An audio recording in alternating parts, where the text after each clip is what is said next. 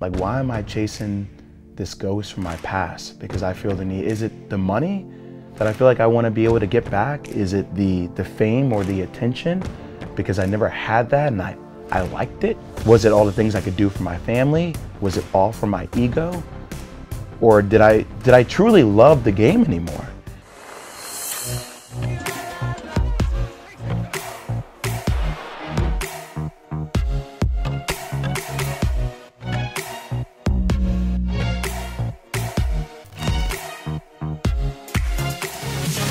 I imagine being a father and just knowing your kid's out there doing something and you can't do anything about it. Yeah. And you know, my mom always said this to me, you'll never know until you have one. Right. And now you know. You're like, I haven't even had one yet. I'm like, oh my goodness. But yeah, I guess that I have a little bit more angst than I've had before. Yeah. Because I have to worry about more than just me. But it's also cool, a beautiful though. experience, right? Yeah, exactly. And it's cool though. It's a feeling that I embrace because it's a feeling of parenthood. If there's only one lesson that you could teach your child, soon-to-be child, and you could only teach them one lesson, what would that lesson be, do you think? I think I would work on being consciously aware. Like, I don't know if that's a lesson that I can just teach. I think that's more by my actions, and it's more by having conversations with him about things that him or she sees in the world and about why people do the things that they do. And trying to help he or she understand that people make mistakes, but I truly believe that the people that there's some people who make mistakes and then put their head down and act like the mistake never happened. I guess a good analogy, there's certain people in life that drive in the dark without their headlights on. And it's a choice. They choose to drive in the dark without their headlights on because everybody has the ability to turn your headlights on. You can see what's in front of you if you choose to see. Right. But I know so many people that come from the perspective of, well, that happened and you know, I got to get over it. So I keep myself busy and I don't take time to assess what currently just happened and how do I grow from that. It's kind of like, let me just suppress it, push it into the back burner, move on. And I think that would be the best trait. I think I learned that when I was around 30 years old when I had to write my book. Yeah. And it forced me to actually think through why I did things because I went through a series of steps to get to where I'm at now. Yeah. You know? Is there anything you're still suppressing? I think at times. Or haven't fully. Yeah. You know, look, like I said, I'm a work in progress. I have. You're not perfect, Jay? Of course not. I still have issues with my father. You know, it was an adjustment for me. You know, we were talking about Scooter before, and every relationship has its own issues. But one of the things I've always appreciated about Irv and about Scott is that they've always had conversations about finances and conversations about worldly things. Now, I am very much appreciative of my father. My father paid for me to go to a private school. He took a train every morning, 5 a.m. from New Jersey to New York, worked countless hours, had to travel, worked for Amex for over 20 years and then AT&T for 10 plus. But we never had those types of conversations. And so when I got drafted and all of a sudden somebody says, here's several $1 million, we've never had any of that type of training as a family unit. We never even learned that language, how to communicate to each other with money. Well, that's probably 99% of people too. Yeah. And almost every athlete probably. Yes, 100%. Yeah. And, you know, it's also funny because from a business perspective, all of a sudden you get all these accolades and you get this attention and then a plethora of people just try to come into your life because they want to be associated with you business-wise. And it was hard to decipher at that juncture when you're 19, well, who wants to be in business for what I have or who wants to be in business with me, with Jason? And so there was an emotional connection that I brought into, that we all brought into the equation. So then the conversation didn't become, hey, who is the most fiscally conservative, who's going to get the best deals, who has the best negotiation power or leverage. It became, who do we feel most comfortable with? And it was, I'm not saying it didn't work out, but those are the little things that, you know, when I'm around some of my other friends that grew up in that, you start to realize how they go about negotiating or how they make some of their different business decisions. And for us, my dad was the CEO of my company. So my dad had beaten up my mom growing up. There were some drinking issues. I really couldn't do anything about it, even though I tried. But obviously, the connection between my mother and I became, you know, exponentially different and more in tune with each other. And I could sense her being uneasy, or I can sense when she would get frustrated and she would lack the language to communicate to my father about what she was feeling like. And now I see how my dad would respond to that lack of language, and just watch all these different emotional triggers that kicked off.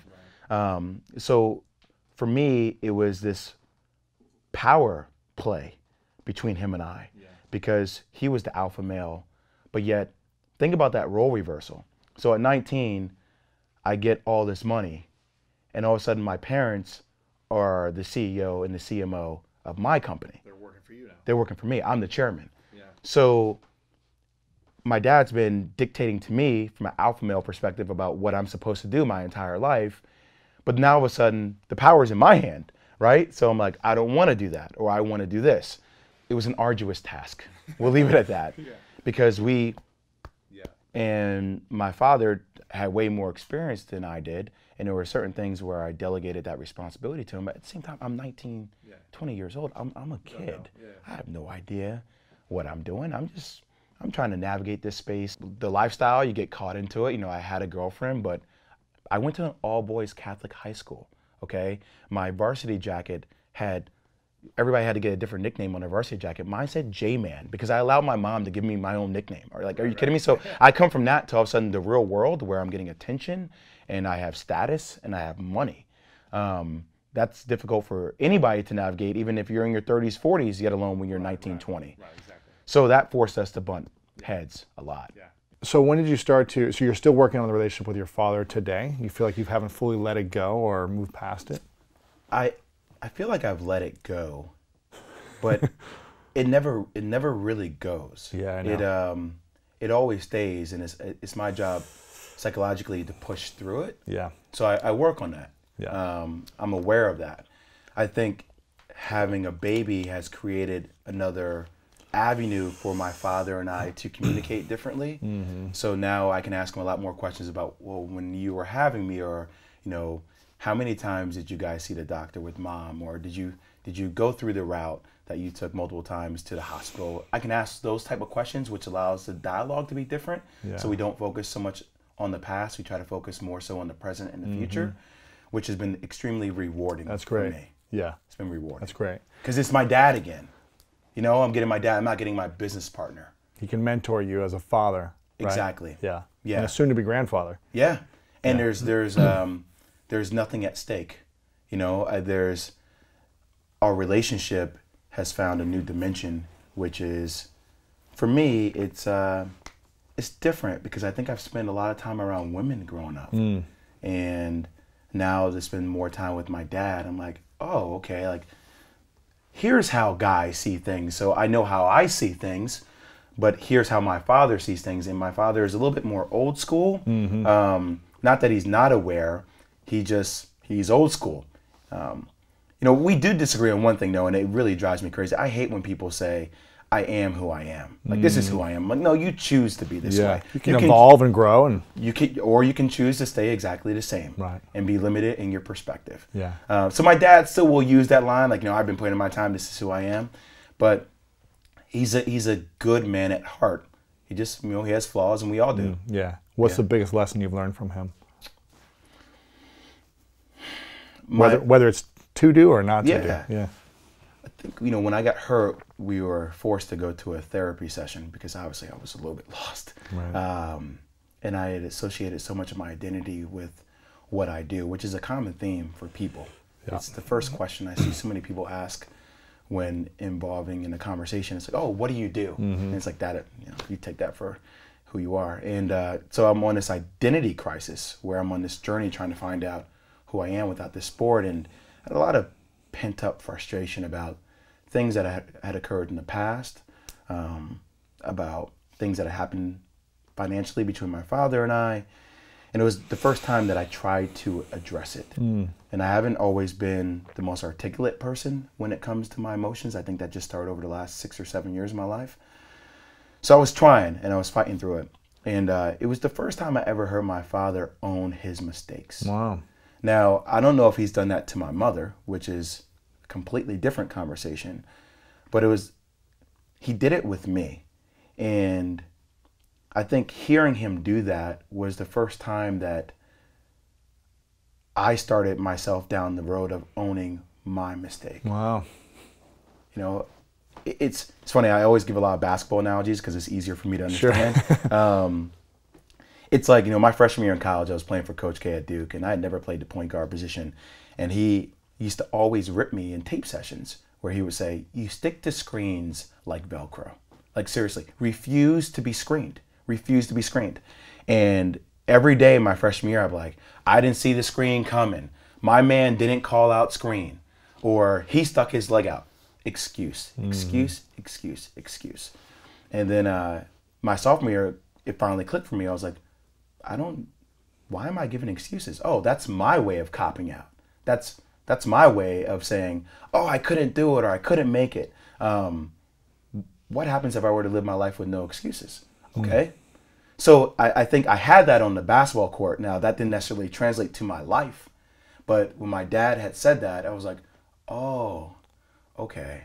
So, like, my accident, like, that's my fault. Like, that's not because I got, I was friends or I felt alone or my dynamic between my mother and my father and myself changed or the lifestyle. That's on me. And I think that was the first time I had a real moment with myself. I never had a real moment where I sat with myself and I reflected on the series of events that led me to this point in my life when I was 21 years old. Yeah. And it was a powerful moment. Yeah. Wow.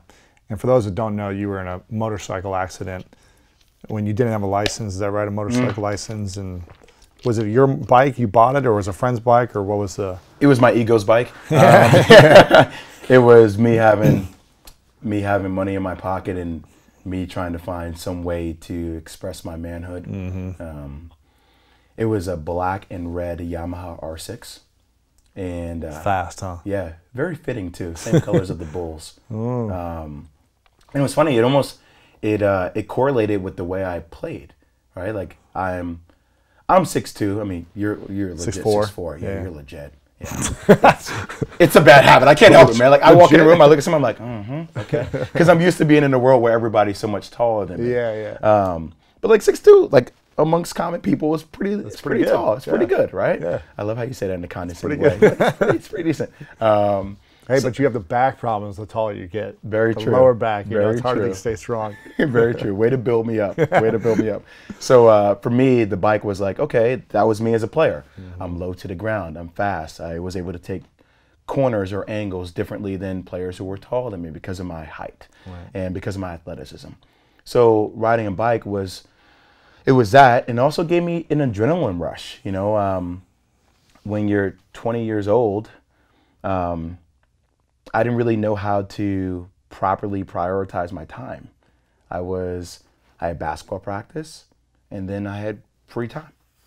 And at the time, business-wise, we're really not making any investments. It's my first year, so you're just letting that accumulate, and your parents are running the business, and so all that free time led me to things that I shouldn't have been doing. If that's jumping on a plane with a friend and going to Vegas and partying because you could, or cheating on your girlfriend because you're not used to getting attention from people that have status, or even if it was just little white lies that you would tell because you didn't feel the need to tell people the truth. And also, I felt really alone because the dynamic I came from in college was so team-oriented.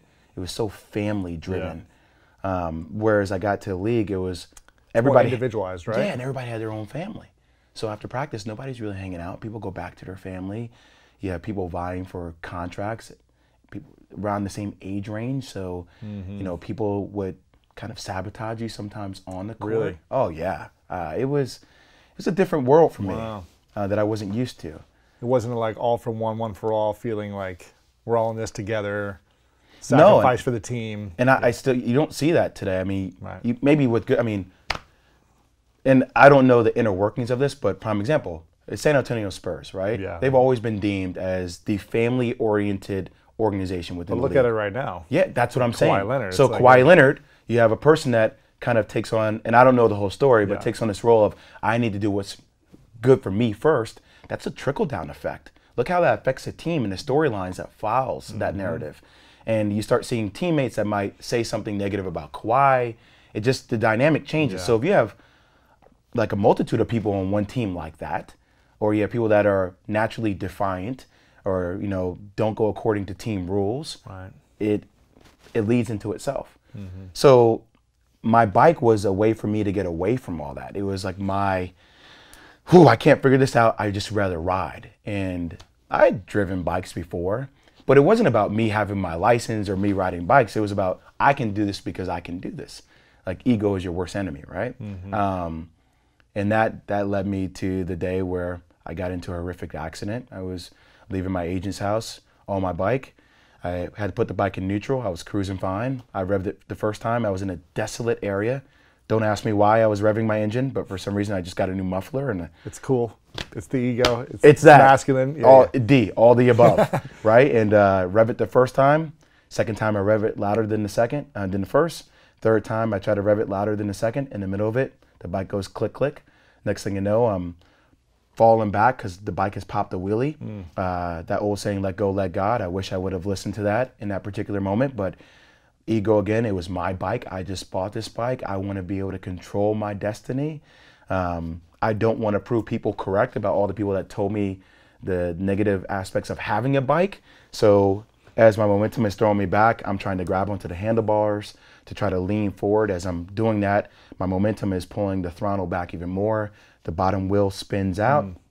Next thing you know, I look up.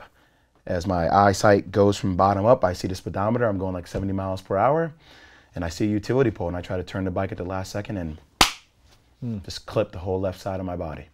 And end up with my chest on the pavement as if I'm laying on my stomach. And my legs are on top of each other as if I'm laying on my side on the grassy knoll area between the curb and the sidewalk.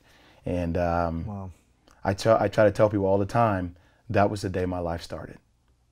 That was the day, like, I started the journey of who I am to this point. It made you slow down. It made you be aware and think about your life. It took me through depression. It took me through anger. It took me through addiction to Oxycontin because I had to. I've had 13 plus surgeries. I still have drop foot to this day. It took me through a psychological awakening. You know, when you hit bottom, and even though you're not alone, you surround yourself with people that keep you exactly where you want to be. Does that make sense? So, you know, You can choose to surround yourself with people like that. yes, Or you can choose what you've talked about is having an advisory board of mentors to lift you out of that, which is what you eventually did, right? yes. So you Yes. stayed with the bottom of the barrel type of thinking individuals, For a while. drug dealers, the whatever, who kept you down there, but then you made a decision to get out of it, right? Eventually, I pulled myself out of it. After a couple suicide attempts and depression and Too. Yeah. I mean, I think one of the most humble things that ever happened is, you know, it's not drop foot, or it's not the fact that I dislocated my knee, you know, or that my leg will forever be smaller than my right leg. It's the fact that I kind of dislocated my pelvis, and not being able to know if I would be ever able to be erect again and to have a family because of those issues. Like, that was the thing. It was really daunting, and that would send me into a dark spiral, right? And that, in conjunction with the fact that I had a recognizable face, and when I was trying to come back as an athlete, people are used to looking at you with this look of awe, right? Like, oh, you're able to, I'm sure you meet somebody and you're like, I want to accomplish what Lewis Howes has been able to accomplish. Like, that look, it's rewarding, it's fulfilling, it makes you push harder to be better at what you do. And how that look for me changed to a look of sorrow, a look of pity. Will this guy ever be able to come back? And I was also judged for the player I was before, not for the player I was becoming. So to live with that daunting task of being reminded of who I was every single day, it kept me in the past with who I was. It didn't allow me to move forward and think about who I wanted to be now in this current state. Yeah. So after trying to come back and play, it didn't really work out with the Nets. I'm like 25 now. I've been going through physical therapy for 2.5, 3 years. Did you get back on the court for a little bit? Yeah, I did. I was able to get back on the court. League? In the league. I played for the Nets for a short stint. Then I got cut. And then I went down to the D League. Well, actually, I got cut. I was going to try to go overseas and play. Was working out by myself. Dislocated my right ankle, my healthy leg. Had to go back down to Durham to do more physical therapy. And then went to the D League, played there, played one game, almost had a triple-double, pulled my hamstring off my left leg, popped off the bone. Yeah, it gets so good. It's great. It just keeps going deeper and deeper and deeper, right? The game didn't want you to play. No, it did not. Somebody was saying, signs, stop, pay attention to me. Oh, man. And then I went back to North Carolina to do more physical therapy, and I got a call from my teammate that my coach, Dennis Johnson, that played for the Boston Celtics, played with Larry Bird and Robert Parrish, who's an iconic figure for the Celtics, was my head coach. And he had prayed with me in the hospital. Not really big into prayer at that particular time, but I've been in the hospital so much. He's like, I want you to know that you have such a bigger purpose, and you're going to come back and you're going to play this game way better than you ever played before. And we have somebody that kind of leaves that mark on you, that he still believed in me. It kept my adrenaline up. It filled my tank to fight more, to continue to play.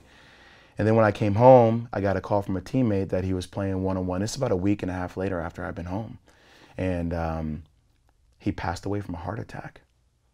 And I was distraught. I was like, man, this guy that just prayed with me a week prior. Seemed healthy. Seemed great, was okay. His son was always around. And DJ just passed away from a heart attack. And I remember thinking for the first time in my life, like, what am I doing? Like, that could have been me 4.5, 5 years ago. Like, why am I chasing this ghost from my past? Because I feel the need. Is it the money that I feel like I want to be able to get back? Is it the fame or the attention? Because I never had that and I liked it. Was it all the things I could do for my family? Was it all for my ego? Or did I truly love the game anymore? And the answer to that last question was no. I didn't love the game because I couldn't play the game the way I saw the game. It's in your mind, you knew you wanted to make a move, but you couldn't do it. It's debilitating, man. It's the worst. It's like me playing last weekend against the old guys. The old guys. And me fumbling the ball through the lane when I'm like, I used to be able to do this so well. Yeah. And for me, I was like, you know what? I think I'm going to start trying to work on me. Now, I still was taking Oxycontin every single day because I had nerve regeneration. I dislocated my nerve. You're in pain. Yeah, and nerve regeneration is like childbirth. It feels like somebody's stabbing you every single day. And it can last for a minute or it can last for 5 hours. So, I still had a journey to fight that. But it was the first time I was like, okay, I'm gonna try to start the process of letting basketball go. Wow. And start trying to figure out like who Jason Williams is. Wow. That was like part of it. It's amazing. The more I hear from you, and the more I realize we have a lot of things in common with domestic violence and things like that from our fathers, and also losing our identities. I played professional football for a little bit, about a season and a half, got injured, and I had to retire because I was in a cast recovering for 6 months. And for me, it was so hard to let it go. For years afterwards, I kept thinking about trying to come back. But I knew I wanted to be able to play at the highest level. And so I didn't want to play at all if I had to play, a level below. But every year I'd watch the NFL and I'd see, like, I practiced with that guy, I played against that guy. Like, I see them growing, I see how much they're making. And I know you talked about this as well, seeing guys get $100 million contracts, 5, 10 years after you're done. And it's hard to let it go, I think, sometimes. That identity that I used to be this basketball player or this football player, and now I'm no longer. And honestly, I don't know if you did this, but, I guess having that year with that lifestyle, I always found myself in conflicting moments, right, throughout that journey. If it was seeing a player kiss his wife and kiss his kids and then jump on a plane and then we party until 4 o'clock in the morning. And he's cheating on his wife. And he's bringing, girls home to his hotel, and then we play in the game. And then the next night we go to Toronto and the same thing happens again.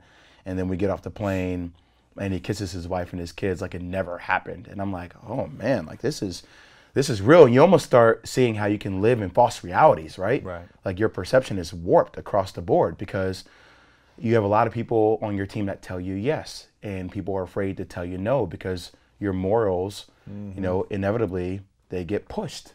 So I think for me, I was really angry too because I was like, wait, I didn't cheat on my wife, or you know, I always try to show up to practice early, or every charity event I try to be there, or you know, there were kids that played drums outside my apartment every morning in Chicago and it was freezing and I would get per diem. I'm like, what can I do with all this per diem money? Like I'm already making great money. I would give it to the kids and they could see their faces, right? Like I've done all these different things, you know, why me? And it's, I'll never forget this, man. This is like 3 or 4 years after my accident and I'm in New York City and I just kind of done my second attempt at suicide. I had taken a lot of Oxycontin pills and I drank a lot. And I was finally starting this area where I was starting to develop my board after I woke up, which I didn't think I deserved.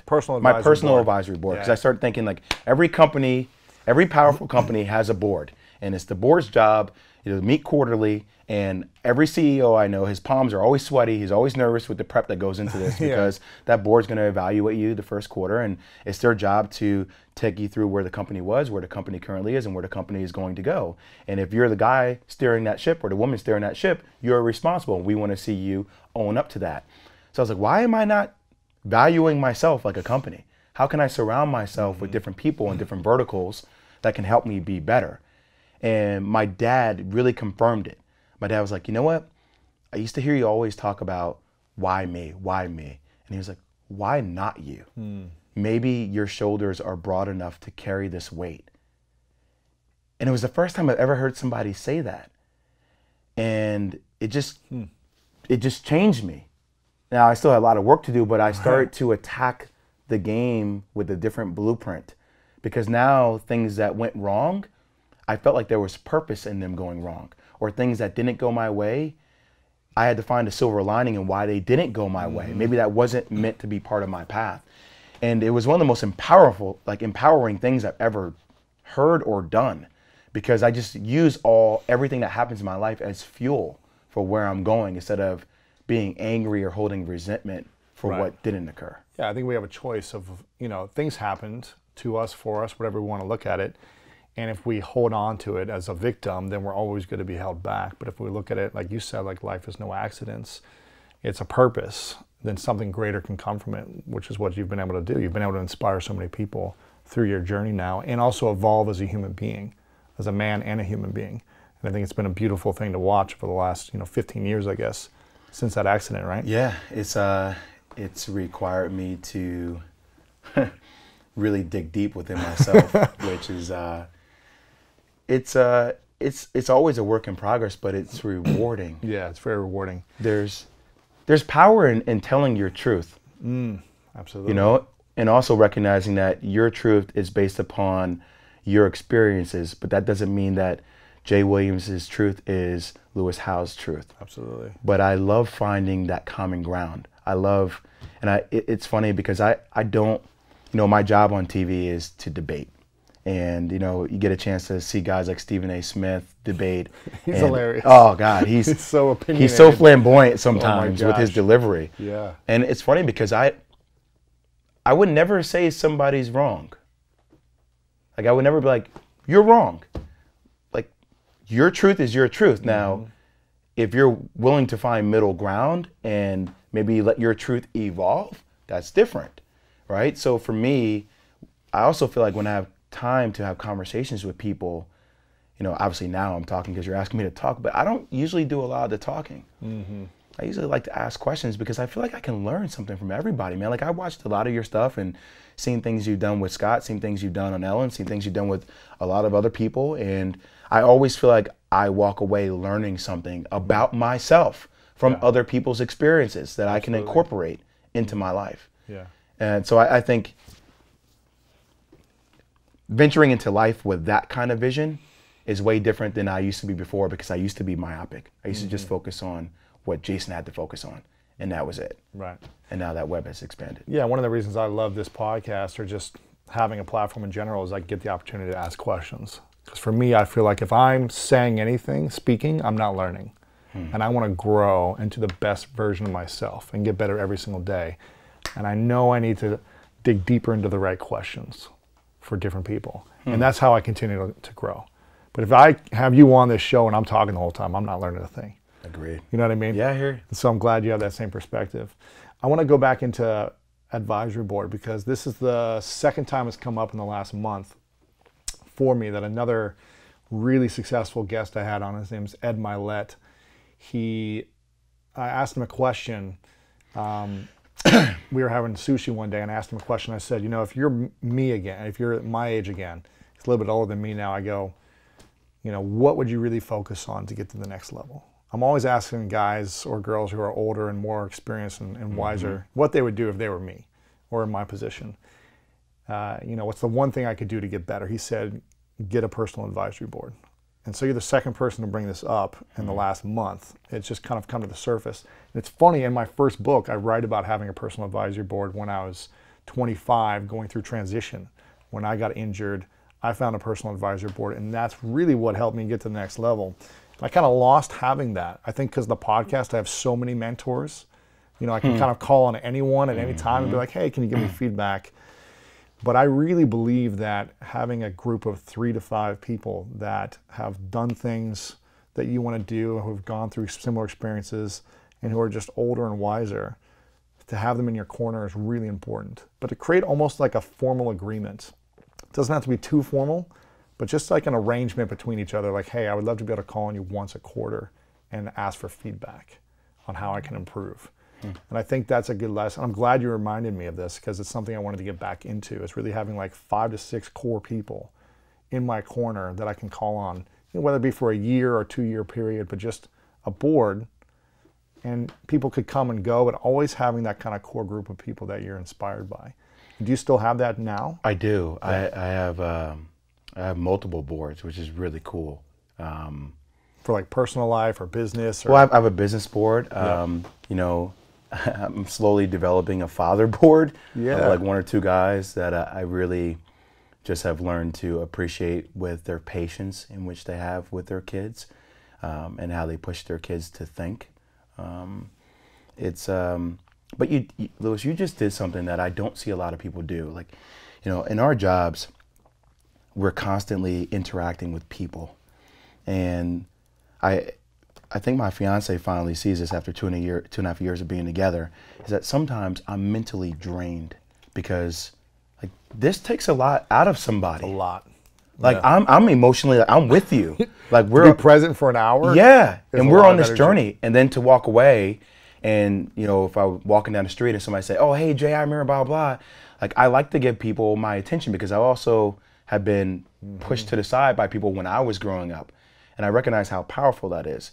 But it's a lot of energy. It does. Yeah. So, one of the things that I've recognized that I don't see a lot of people do that you just said while you were talking about this is I don't find a lot of people are vulnerable enough to ask for help. Right? So, and I've also found that the more vulnerable I am with these people on my board, the more willing they are to be 100% all in. Like I have a guy on my board named Charlie Grantham, and he ran the Players Union when it first kind of got established before Billy Hunter took over. And this year's been a crazy year for me, right? I just told you about my schedule, Monday, Tuesday, Wednesday, Thursday, Friday, Saturday, Sunday with the wife. And we have calls. And sometimes with my travel schedule, I can't make the call. He will not let me not speak with him per week. Wow. He will not let it happen. Once a week we talk. He will not let it happen. He will call me. I'm like, Charlie, I'm on the plane, can't pick up. And then, obviously, you ever land after a 3-hour plane ride, you have 30 emails in the inbox, and I have to get something to work, and I have another call I need to do for radio, and you just get lost in your day, and you're like, I should have called Charlie. And then, sure enough, when I think that, he's like, hey, I'm open for a call. Can you call? Like, so I have people who are also relentless in their approach to connect with me, which I appreciate. And I have people that I have to be relentless too with as well, right? So I see that. But it holds me to a standard higher than what I hold myself to at that given time when I first started my board. and I like having high standards. Yeah. I You're like, an athlete. You train. You know. I you don't what know it's any like. other way to be. Yeah. And so, we always get put in these compromising positions where, you can compromise yourself at times, but knowing that I'm able to slow down the matrix of life, like it's like being a point guard. My freshman year, the game was happening at 8,000 miles per hour. Yeah. Right? Because I wasn't flexing that muscle to think about time and situation. What is Coach K saying? Where's Mike Dunleavy? Is Shane Battier in the right position on the floor? Carlos Boozer hasn't gotten to touch the past 2 possessions. Mike just went off for 15 points in a row. We should probably run a play to get Mike the ball again. Right. Hey, TV timeout's coming in 4 minutes. Right? Like my freshman year, I couldn't process all that because I wasn't flexing that muscle. The more and more I studied, all of a sudden I got to my sophomore year. Hey, calm down. We still got 24 seconds on the shot clock. Hey, Shane, come here. Hey, we got another minute into the TV timeout. Take your time, guys. Gather your breath. Here's what the play is. And I feel like that's the same way I think about my life now. I wasn't used to flexing that muscle, but the more I flexed it about, hey, I have to call my board. Hey, they're going to ask me piercing questions where I may not know the answer, but it's my job to go back and sit and think about it and then go back to them and think thoroughly through that. Or with my wife, she pushes me. She drives me to be better. It just, all of a sudden now the matrix has slowed down a little bit. I look forward to when it slows down even more. But it's a cool experience when you work on that. Yeah. It's different. I'm sure Tom Billier would love you talking about the Matrix. I know Good you're on his TV, show. He's yeah. a good guy. Let's talk about athletes who are great at transitioning from sport to business or just life after, and a majority of them that seem like they're not good at it. You've been one who has been good at transitioning and building a career and a business and a brand for yourself, but it seems like most of them become shells of themselves and don't know how to escape their past identity. Why is that? Why are some able to transition, and why does it seem to me like 80-90% are unable to grow past it? I think some of the ones that I've seen that have been able to successfully transition out of it is that they recognize that it is a business. So they try to use their platform to diversify themselves as much as possible while they have that leverage.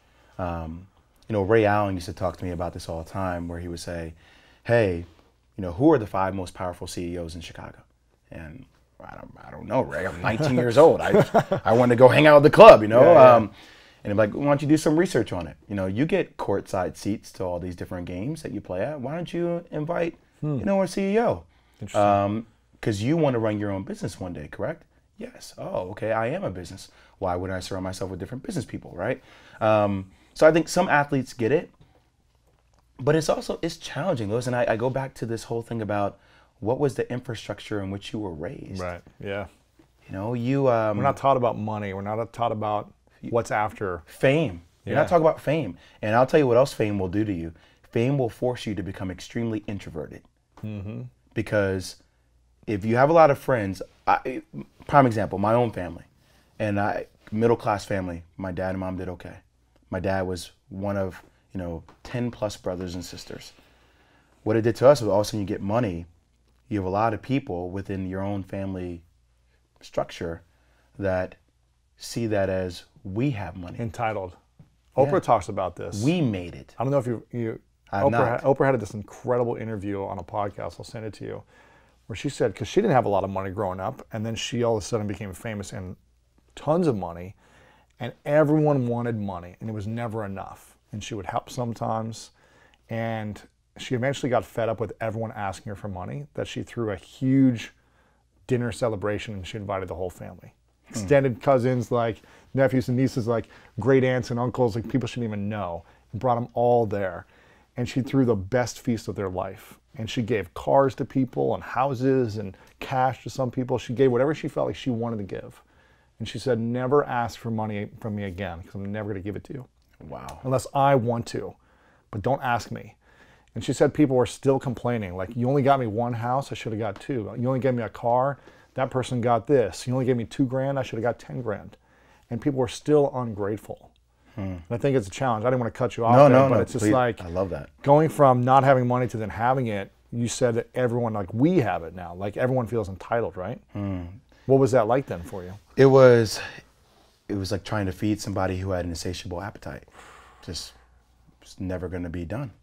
And it was weird too, because there was that, you feel an emotional connection, you know, when, you know, I don't know how you are with this, but even when you go out to dinner with friends, you know, you're with 7 or 8 friends, and some of my friends had never been to Ruth Chris, right, or, you know, some of these really great restaurants. Michael Jordan Steakhouse. Yeah, you know, and when you go, you see people, and once again, like, I haven't always been aware, but I think I've always had maybe the gift of being aware, because I would catch on little things. They'd just be fragmented throughout my journey. And I would see people and see people's eyes when they would look at the menu, and they would see, oh, filet mignon, or, you know, whatever, the lobster, and they're like, oh, I want to get the lobster, and then they look across and you see the price, and $80, like, yeah, $80, $90, and people are like, I can't afford that. So what does that lead to? I got it, yeah, you know, because I want to treat you, and I think that creates a repetitive habit, that creates a bad direction, because what happens is you always become that person, right, wherever you go. And the fame part of it too, I would see athletes go through this all the time, where, you know, can you imagine Dwayne Wade going through the airport at Miami-Dade? He will be, or LeBron in Cleveland. LeBron, be hassled right now. Yeah. That's at the high end of the spectrum, okay, LeBron or D Wade. But the problem is, you're talking about people who everybody has an ego. Their ego has driven them to get to this point. Regardless of whether you call the 15th guy on the roster a bum, he's still part of 0.001% of the world. And he's making money, and he's millions of dollars to play a sport that you go, you know, weekend warriors, we fight to play, right? So there's an ego associated with that. So certain guys, it's always about keeping up with the Joneses. You don't want to go through the airport if you know, have to sign autographs, even if you're a mid-tier guy. So all of a sudden that's $3,000 you're spending for 3 first-class seats. That easily becomes $40,000 for a one-way on a private jet. Right. So that lifestyle keeps up, but you're making absurd money. So all of a sudden, when that money stops coming in, you've had years and years and years of living this lifestyle. You think somebody's just gonna be able to turn on this flip of a switch like that and just stop and all of a sudden be conservative? No, you continue to live that lifestyle. So it's those kind of principles which makes it difficult for people to reinsert themselves back into society, especially when they haven't been around society for that 10-year stint that they've been professional athletes. Right. Everything's been taken care of. You've been on team buses or private jets, people. and all the way around, from your accountants to your financial advisors to your agents, because people are also afraid to lose you as a client. And then if you do run into that person that is strong enough to say, no, you're wrong, hopefully you're lucky enough, if you're that person that says no, you're wrong, that they keep you on board. But a lot of times you're like, oh, okay, I'm wrong, you're fired. See you. Yeah, exactly. You're fired. I'll bring somebody else on board who will tell me what I want to hear. Right. And will give me the blueprint on how I want to get to where I want to be. Yeah.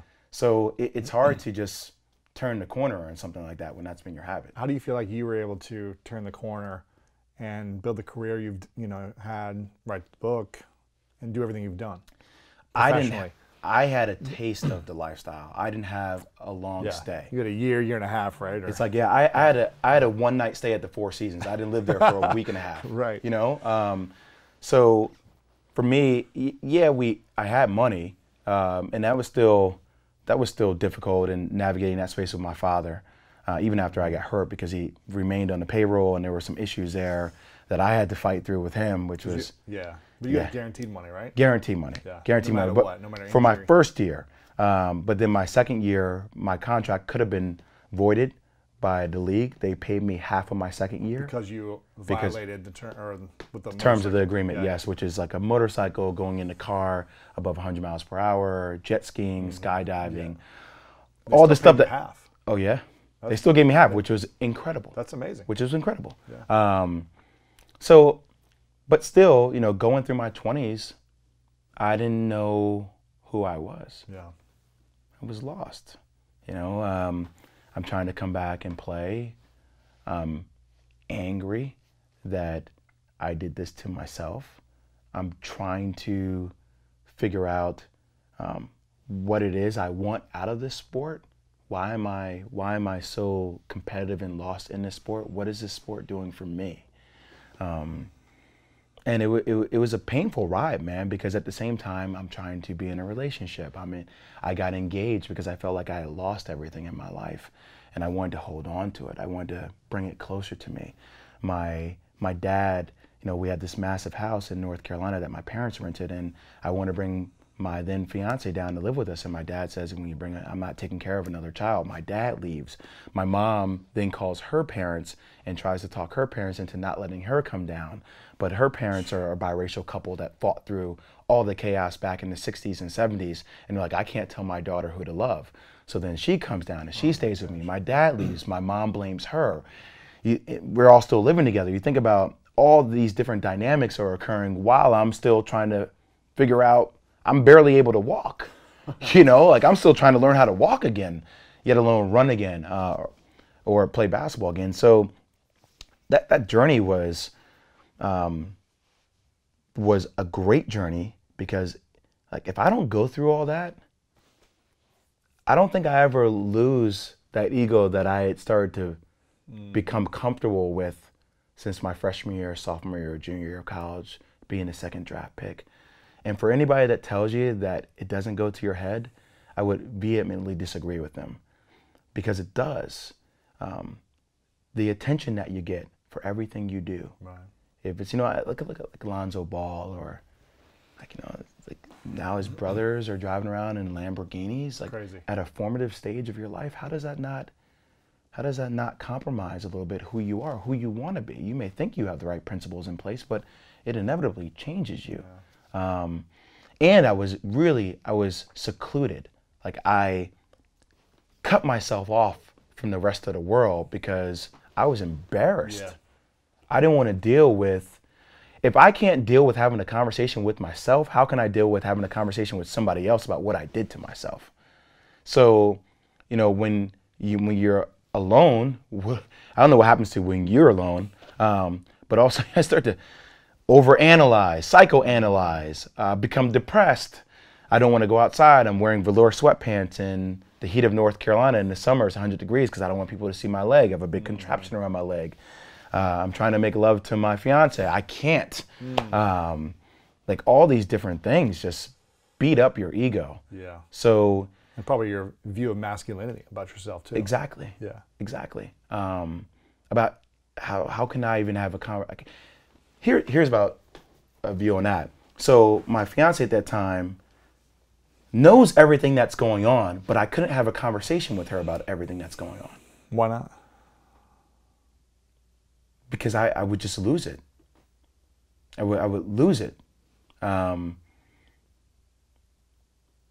one person that you finally feel like you've been able to hold on to, that you have this incredible emotional connection with, that you had treated poorly in your past. Right? So think about the guilt that led up to this. I had cheated on her multiple times. I had lied to her.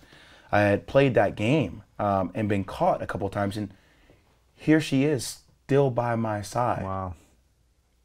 And I felt myself changing. But how can I show her that I'm changing when I'm secluded? I'm only around you. I'm not. How will things change when I go back into the regular world? Who will I be? What happens if I accumulate success again? Will I revert back to who I was because I missed that attention in time? So all these different things are going on, and it was embarrassing for me to even have that conversation with somebody that I loved so much that I just hurt. Those are the things that psychologically just broke me, that led to, us really not working, and, me channeling all my energy and effort into trying to come back and play because I had lost that, and I need to get that back because that's who I was, to, going to the Nets, to getting hurt, and then going to the D League and tearing my hamstring off, to lose my coach, to. Oh. So I feel like if I don't, and I know that's an extreme, but who knows what an extreme situation might be for somebody else, or somebody else might be you just tear your ACL. But if I don't go through that, I never have this awakening or this position in life where I'm doing what I'm doing now. Yeah. It never happens. Yeah. So that inevitably led me to, this all has to happen for somewhat of a reason. Like, because if I don't believe that, then I go down, then I spend the rest of my life in a dark area. Being a victim and Yeah. Yeah. And that's not the sports mentality I have. Yeah. You know? You're a Yeah, competitor. I made mistakes, man. Like, I turned the ball over 3 times. I got into a motorcycle accident. I walk with drop foot. I still have times when it's difficult for me. And I own it. And it's cool Yeah. because it makes me feel more empowered. Wow. Because I'm sharing my vulnerability with everybody and telling you that I'm human just like you. I just wake up every day and I choose to fight. My man. My I brother. like that. I like that. A couple final questions for you. Is there anything you wish your dad would say to you that he hasn't said? You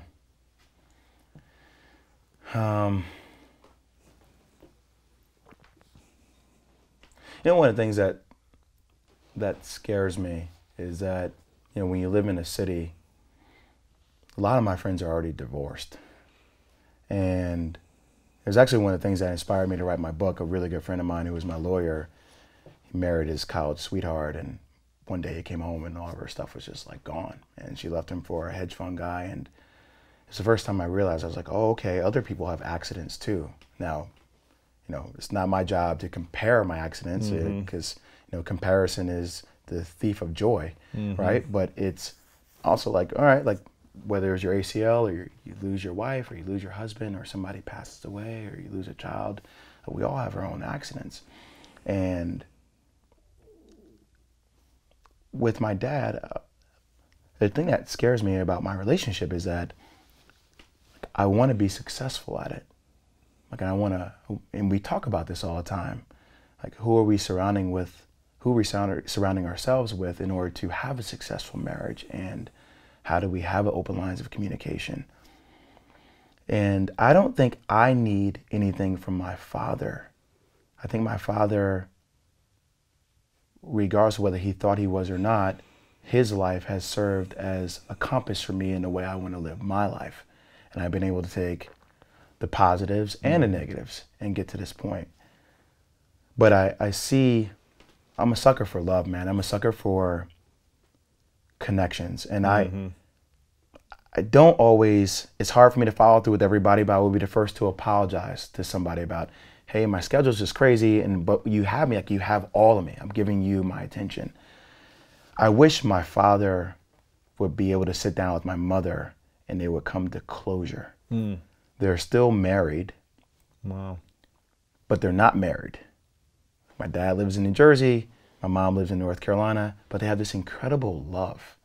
And, you know, I went through, when we first came in, I went through a pretty volatile relationship that really opened my eyes to how committed people can be in a very volatile relationship and how that volatility essentially becomes your norm. And how people just, because of the deep love they have for each other, they just keep rolling with it. Right. And some people don't address it, or some people's ego don't allow them to address it. And they never really come to a conclusion on how to make that work. Now, I think, I don't know if my parents have ever came to a conclusion on how to make it work, but I've never seen them address it directly with each other and hear each other out. And as I get older, I see my mother and how beautiful of a person she is. And my mother has things too, just like my dad. Right. But they've never been able to hear each other. Have you ever tried to facilitate it?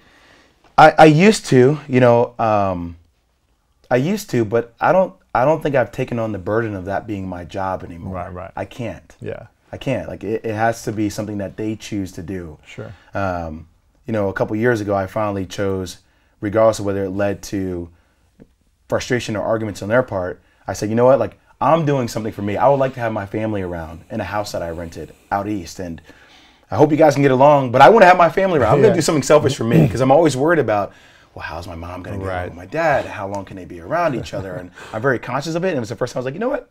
You guys can figure it out. Now, it didn't work, but I was like, you know what? Okay. Like, all right. It works for me. Now, it's selfish on my part, but I hope that one day they can come to a point where they can have that with each other. That'd be nice. Because someday, you know, whether it was the, you know, plus 10 kids that just lost their lives, I think up in Canada, the hockey team. The hockey, oh my gosh. Right? So sad, man. Or if it's we had a guy, his name was David, that used to come over to our house, once a week, and he was our exterminator. And look, man, I don't care what, you're a person. I love people. I'm always gonna kick it with anybody. Yeah. Doesn't matter what what job you have. And him and I always talk about life and stuff. And then, last week I get a call from his wife. She leaves a voicemail, and she's trying to find, somebody to help them out with payments. And she's like, David just passed away from a heart attack. And my parents are pushing 70, and I really try to approach my life in this manner. Who knows what can happen? Yeah. And we take time for granted all the time. I'll do it tomorrow, or I'll talk to that person when I see them in person. And sometimes it's powerful to be able to pick up the phone and call somebody you know what? I didn't handle this correctly, or I could have handled this better. Or maybe it's not even saying that. Maybe it's just saying, how do you think I handled that? And I may not agree with you, but just me hearing you can lead to us being in a better place. That's powerful. And I wish my parents or people I know would try to do that more. Yeah. That's what I wish. Yeah, I like that. Yeah. You're a very competitive, driven person, very passionate about what you do, love people, love your work, love the mission that you're on in life, and you're about to be married and with a child on the way. And you mentioned before that you have 6 days a week that's essentially for your career, your businesses, traveling, and 1 day a week for family, essentially. Which was a problem. Is that accurate? This year was a problem. How are you going to manage this moving forward with, a child on the way, a wife that, wants your time and needs you as well, and also this competitive drive to create more and be more and build more? I've thought about that a lot, and I've made the commitment to myself and to her that I'm flipping the way it works. So I am prioritizing my wife and my child. They are number one. They will be number one. And everything else needs to fall in line where it may. Now, I'm extremely lucky where the woman who I'm going to marry is patient with me, because she's also ambitious and she wants me to be fulfilled and happy. That's great. But, it's weird. Doing this stuff within sports, it's cool. It's a great vehicle to open up doors for conversation. And I truly feel like my purpose is to help people. Mm-hmm. If that's helping people by me telling my story and me being vulnerable with myself on a platform like this, or if it's sitting with other people and helping them navigate their own space. Now, I don't think I have any answers. I don't think, I always become a little bit wary when people are like, here's the blueprint, here's how it works. Because everybody has their own individualistic blueprint. Yeah. But if you're able to work with somebody and talk through what that blueprint may be, or talk through how you plan on navigating that, or here are some of the potholes in that journey and how do you deal with it, then essentially you're creating that board. And I think for a lot of athletes, or a lot of people, we're all athletes in our own way.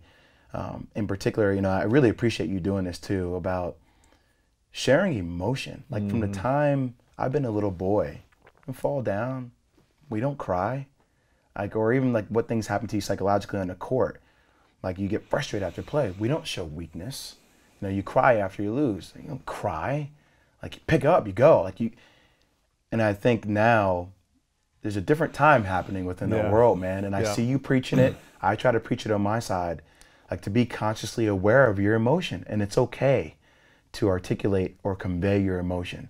And you should be able to convey your emotion without somebody reciprocating anger. Somebody should be able to say, okay, I understand how you feel. I never thought about it that way. Right. I hear you. Have you thought about this? I think I'm trying to create more of those moments within what I do business-wise and how I build out content-wise. I think that's the direction I want to go. That's great. That's great. This is called the 3 truths. It's a question I ask at the end. Okay, I've never seen this. No, I've never. 3 truths. So imagine it's the last day for you, many years from now. You achieve everything you want. You have the family you want, the career, the businesses. You make the impact on the world the way you want to. Everything you want to do, it happens. But it's the last day, and you get to choose the day. You could be 70, 100, 150, whatever age you're able to be. but for whatever reason, you have to take everything with you, everything you've created, your books, your work, the videos that are out there about your message, it's all got to go with you when you go. But you have a piece of paper and a pen to write down the 3 things you know to be true about all your experiences in life that you'd share with the world. These could be your lessons, essentially, for the world to remember you by. Oh, wow, you're really going deep. Okay. What would you say that you would write down on this piece of paper? It's the only thing people will be remembered by you as your 3 truths.